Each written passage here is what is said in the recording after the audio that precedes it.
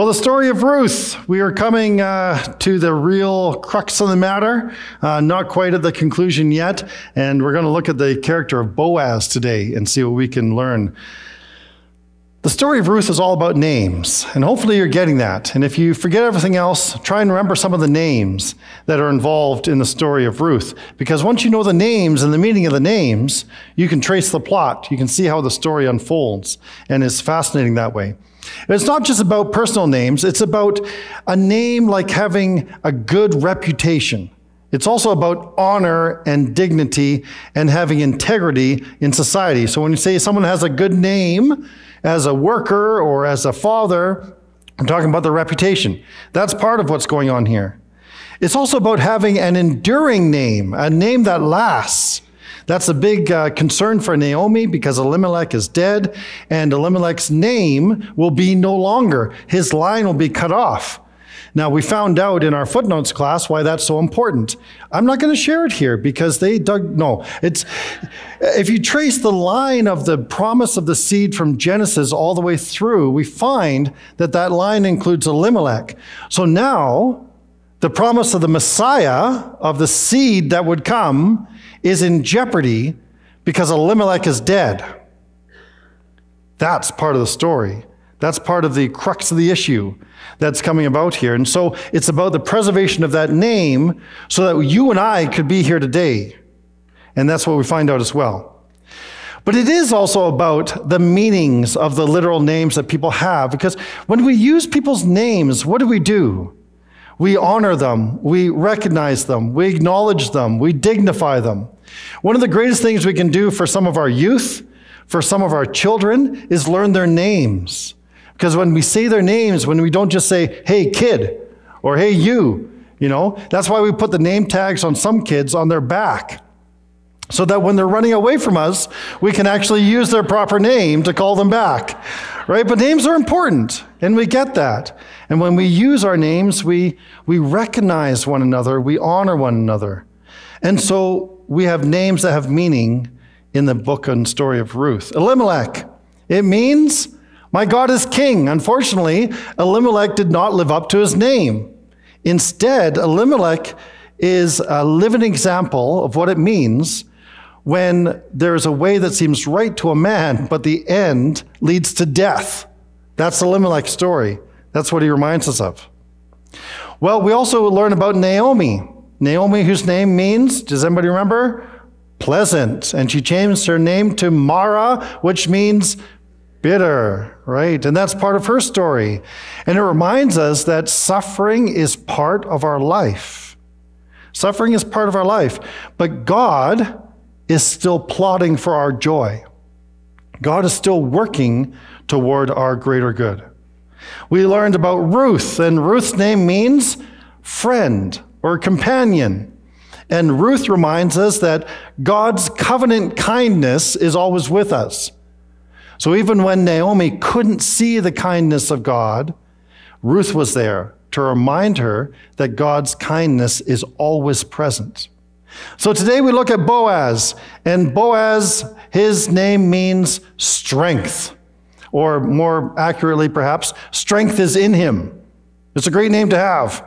Picture Boaz as being some great big guy, kind of like The Rock or something like that.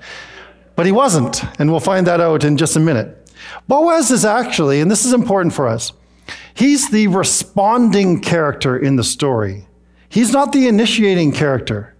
This is really interesting, especially in a time and a frame and a culture in which the patriarchy was dominant, and dominant in such a way that it was detrimental to women. Very much so, and we discovered that in footnotes as well, as we read some very dark passages in the time of the Judges, and how women and daughters were treated as pieces of property, right? Boaz is not the initiating character in the story. He is the responding character. Naomi and Ruth are the initiating characters.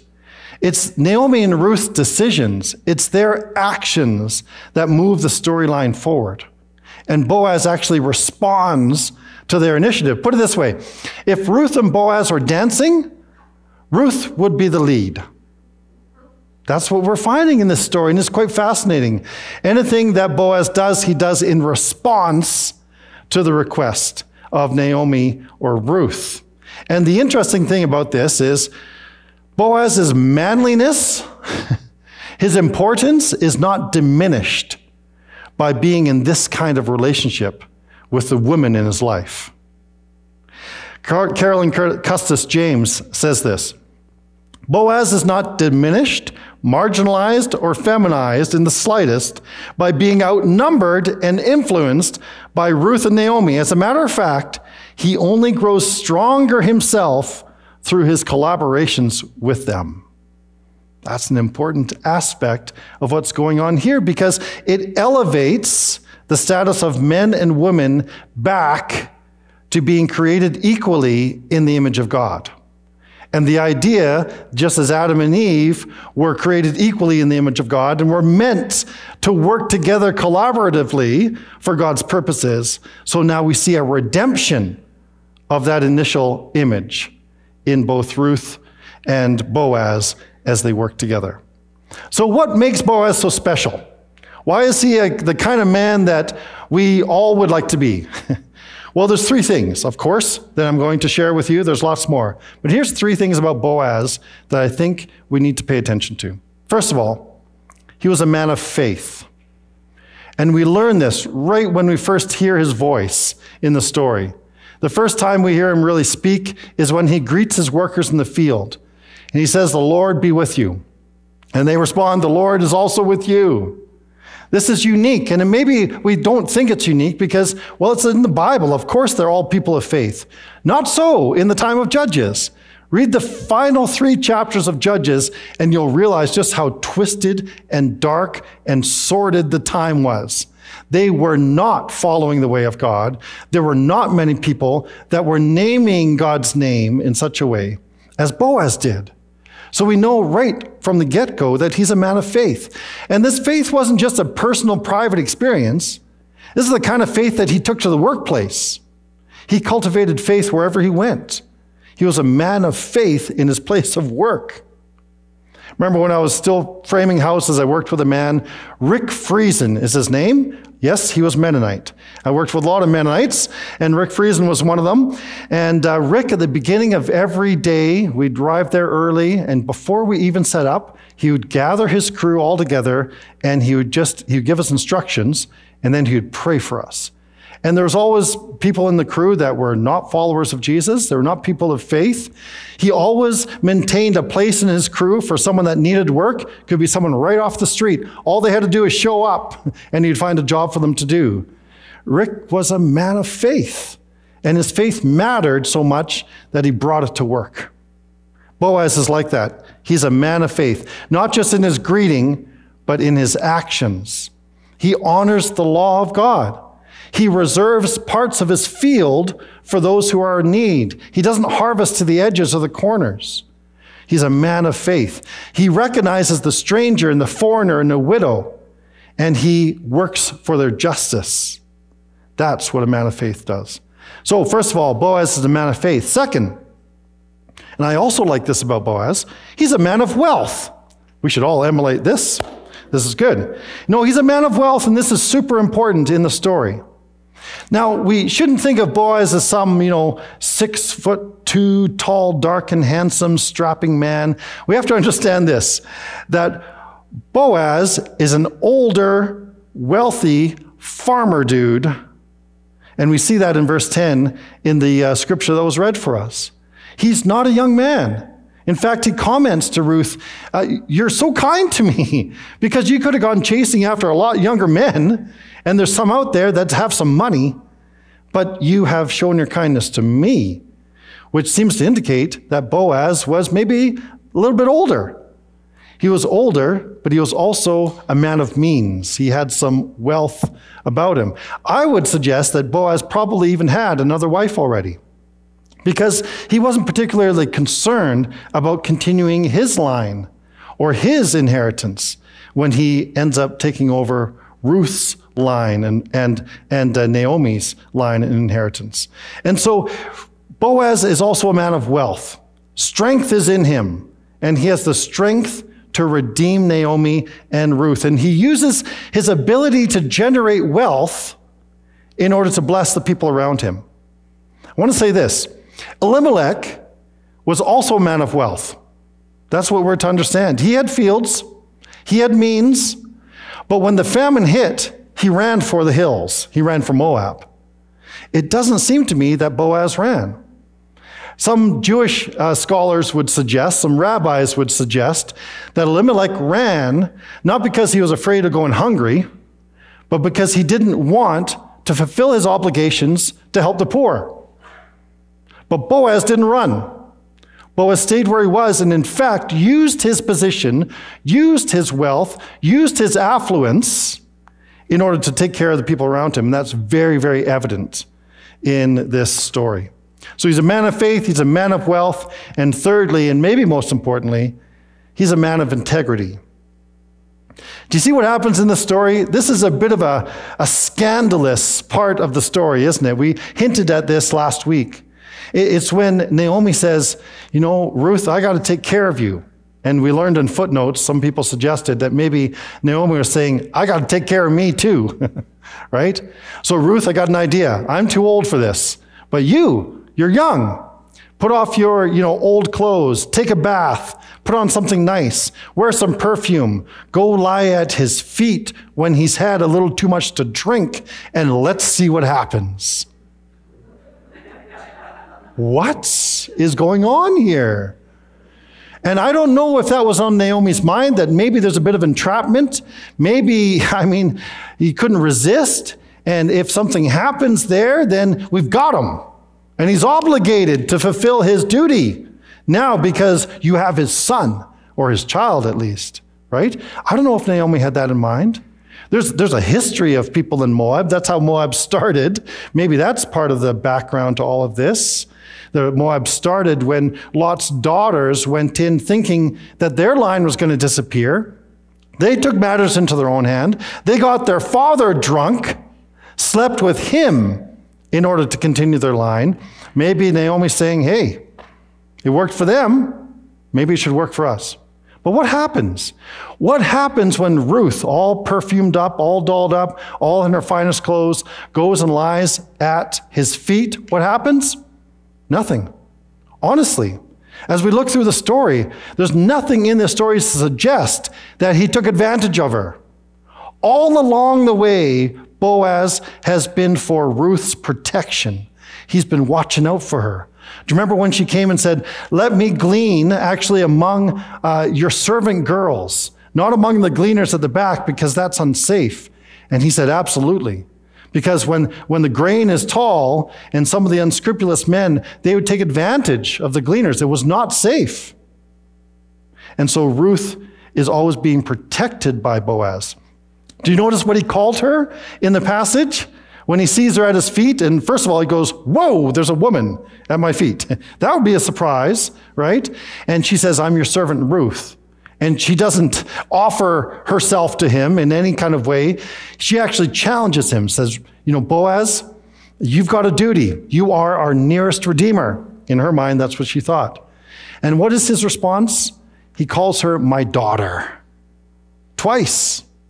There's this sense of protection, sense of compassion that's very much part of Boaz's integrity, and he honors her request. And he doesn't say right away, yeah, let's do this. He says, you know what? I want to do this, and I'll do this for you, but I need to do it that is, within the law. And so he says, there's someone else. There's someone else in line ahead of me. I'm going to check with him, but I'm going to do it right away. This is a man of integrity who follows the law to do what is right, but also understands the spirit of the law to do what is just. That's what Boaz does. And so Boaz stands out against the culture of his time. He goes against the flow of culture. And the flow of culture, it says that in the time of the judges, everybody was doing what was right in their own eyes. We could say that Boaz was outstanding in his own field. I had to throw that in there. He's a farmer. Come on. Okay. I say that to lighten the load a little bit because as we look at Judges 19, we see the contrast. And I think we're meant to do this. If you go home today, and if you're brave enough, read Judges 19 and then read chapter 3 of Ruth, and you will see the contrast between Boaz as a man of integrity and what all the other men seem to be doing. Judges chapter 19, and I'll just give you the Coles Notes, the PG-13 version, because it is dark and disturbing. It tells the story of a Levite who decides to take a concubine for himself. Now, a Levite, that's where the priest came from. He should have known the law. He should have known all of what God had instructed. But he takes a concubine. And for whatever reason, this concubine decides to leave him and go back to her father's house, probably for good reason. Did I tell you this was an awful story, even as I think about it? He decides to go reclaim his property because that's how it was perceived, his concubine, his wife's, daughter's property. And as he goes there and he eventually retrieves her and he's making his journey back to his home, they run out of gas. They end up going way too late at night into this town where they shouldn't be. And they're waiting in the town square for someone to offer them hospitality. They're in a dangerous, vulnerable position. Finally, someone says, "Come to my house for the night." All seems well. The verse in Judges 19 even says, while they were having a good time together, some of the men from the town, they come and start banging on the door. "Send out this man to us. We want to rape him." And these men, they desire to gang rape this guest. It's reminiscent of Sodom. And the same thing that happened there. So you know what the solution was? You know what this brilliant Levite comes up with along with his host? "Here's my daughter and my concubine. Have them. Have some of my property. We can't damage this man, but you can have at it because these women are just property." And so they send out the concubine in the end. Literally, it says in the passage, he pushes her out the door. And the men have their way all night long. And this poor woman in the morning stumbles to the door of the house. And when the Levite comes out, what does he say? "Get up, let's go." But she's dead. You know what he does?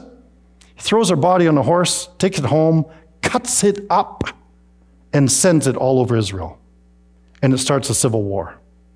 Okay, I told you it was a horrible story. I mean, it should make us grieve inside as we feel that, right? And I think it's intentional because when we see Boaz's character against that, we realize that Boaz is literally an outstanding man of integrity. And we see that. Why was Boaz so different? How did he have the strength to stand against the culture of his time? How did he have the strength to be different when everybody else was saying, "This is the way you do it. You're a man, take full advantage. A gorgeous woman, perhaps, smelling really nice, is at your feet. Take advantage." And Boaz says, "No, I will do what is right by her." How does he have this kind of capacity? Well, I think here's part of the story that's very interesting. Several decades before Boaz and Ruth meet, there's a man by the name of Joshua. Anybody heard of Joshua? As they enter into the land, Joshua was sent, or the two Israelite spies sent across the border into Canaan. And the spies are sent into Canaan to get a lay of the land, right?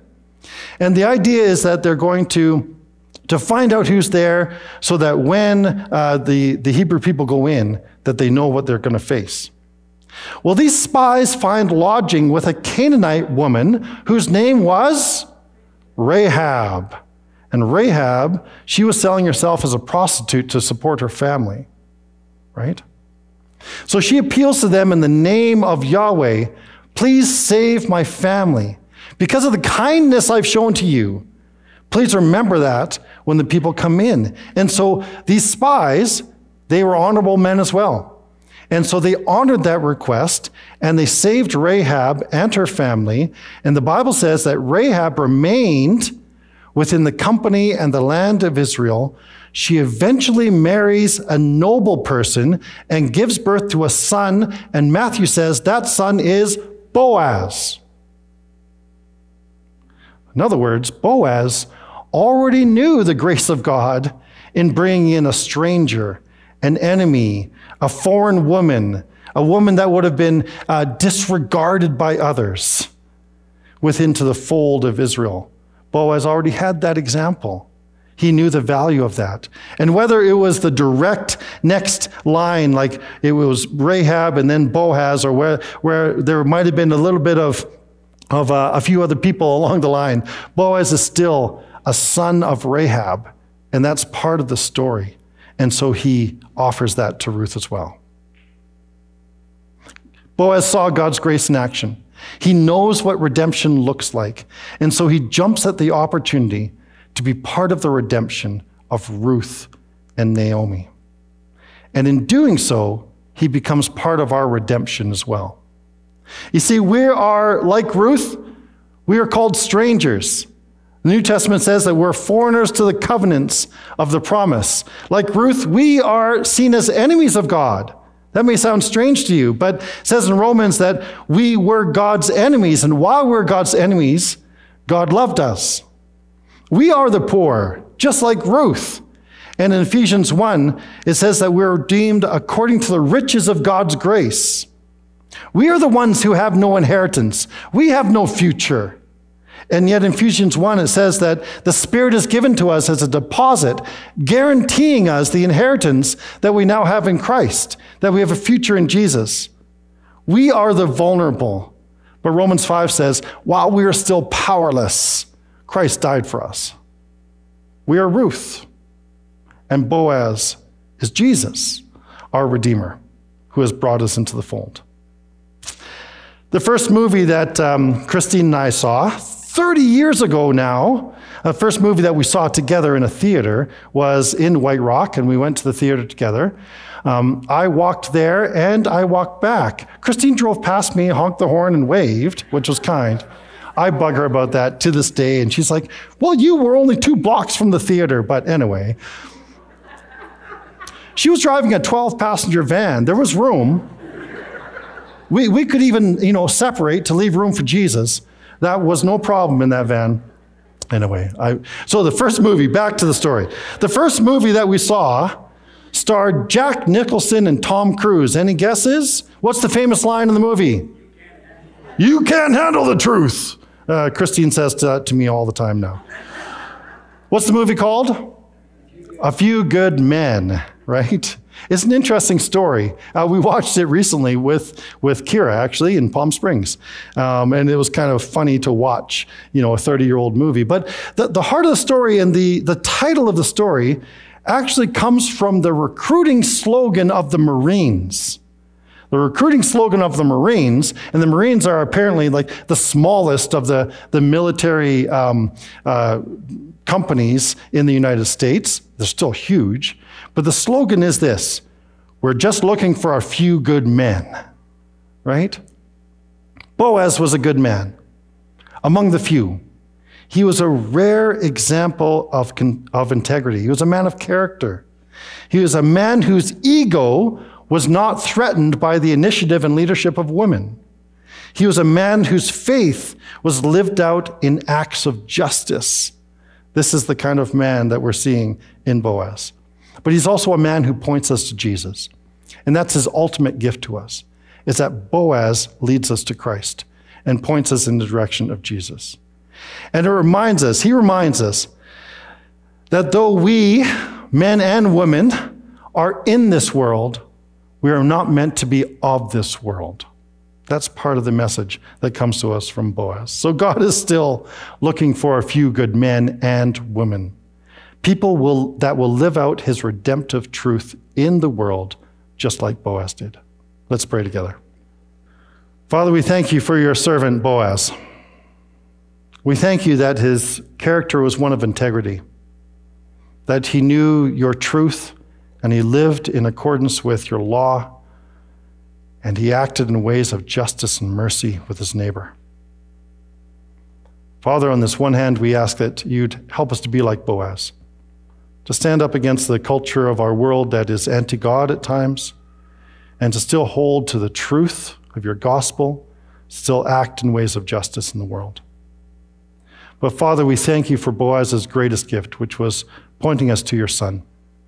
We thank you that even though we are the strangers, we are the powerless, we are the ones in desperate need, we thank you that you sent Jesus with integrity to redeem us.